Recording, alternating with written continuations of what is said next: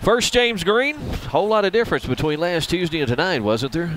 Well, I thought it was. I really did. I thought Jamal Hunter probably set the tone early in the game that he had come to play, and he got the glue off his feet and got up above the rim, and I think that encouraged a lot of our other guys, and that may have been as active as he's been since he's been here on the offensive end. If he will look for his shot, post up, get position like that, I mean, he's a force down there if he will do that. Well, you know, and we've had to browbeat him to convince him that we're counting on him to play that way and that he should play with confidence. And, you know, there's so many times where he'd catch the ball and just go into a freeze mode instead of just saying, hey, you know what?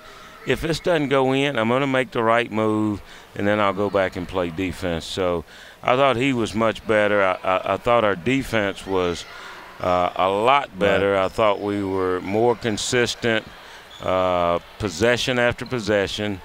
But the biggest thing, I thought we were more consistent within that possession of 5 guys being down and playing and helping each other and talking.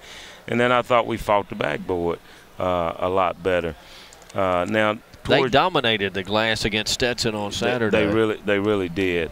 You know, I don't know in the second half in terms of assist turnover ratio. You know, I don't think it was as good as it was in the first half, which meant that the ball was moving better. I think we had 11 assists and maybe 4 turnovers, and we had forced 11 turnovers to their 4 assists. So it was just the opposite.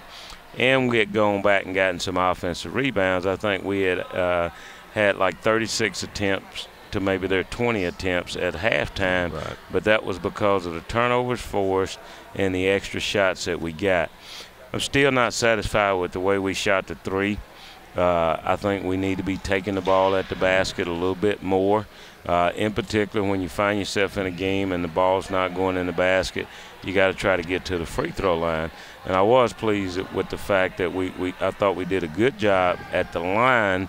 Our goal was a little bit off in terms of what we wanted to do because we put them on the line too much. It should have been a bigger gap between what we made and what they made. But all in all, I thought we shot it better. We were able to get some more guys in the game. I thought that would be helpful as we go out on this road trip.